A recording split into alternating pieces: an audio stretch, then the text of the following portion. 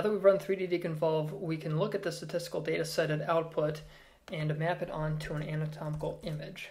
So let's open up AFNI, and for an underlay, let's leave this anatomical image as is. That'll give us some sense about what part of the anatomy our statistics correspond to.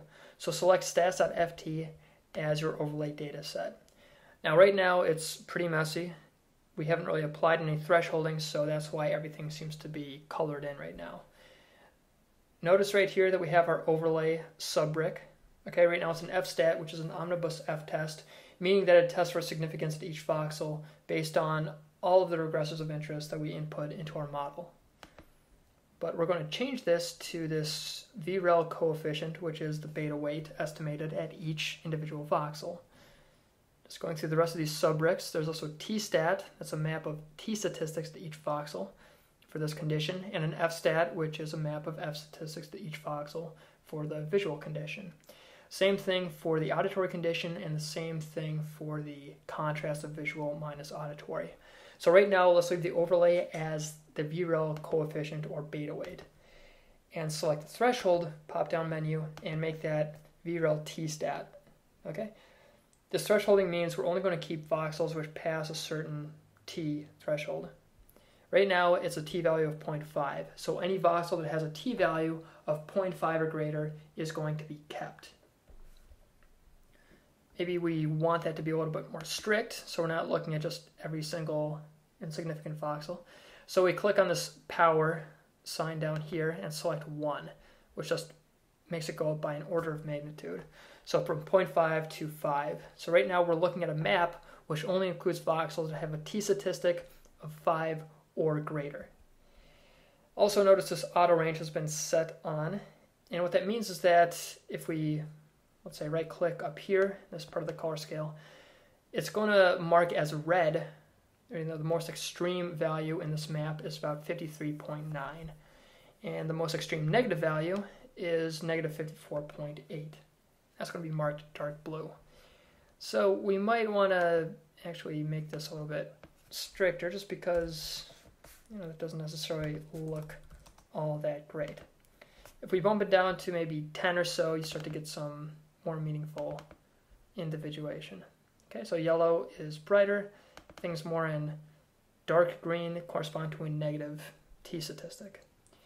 If you only want to look at positive statistics, click on this positive box and you'll only see positive values.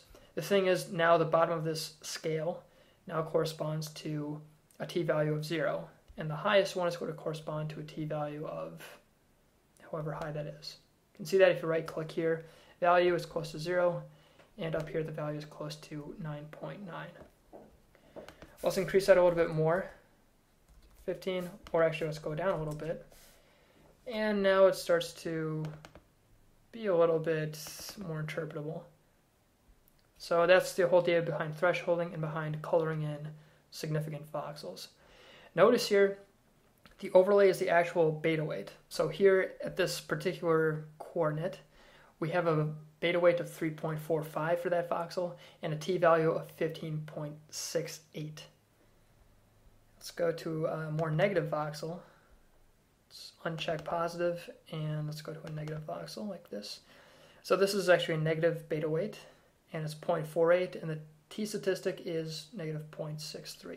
Remember, we're only looking at voxels because we thresholded them as having a t-statistic of greater than or more extreme than positive 5 or negative 5. You can also do that for the auditory, but let's look at this V minus A contrast. Set the overlay as a coefficient or beta weight and the threshold as a t-statistic. So again, just keeping our auto thresholding the same. You can see that right here, let's just focus on a voxel, I don't know, right there. Just click somewhat randomly. The overlay value is 0.25 for that contrast. Okay, so let's verify that. Let's make the overlay, this visual right here, just 0.96.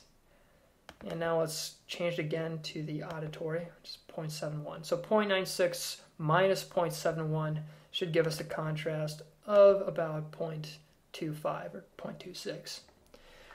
That's the idea behind statistical maps, both beta weights and t-statistics, and this gives you a good sense of when you overlay the coefficient and then make the threshold a t-statistic, that'll give you a sense of which statistically significant voxels have what amount of beta weight fluctuation, either positive or negative.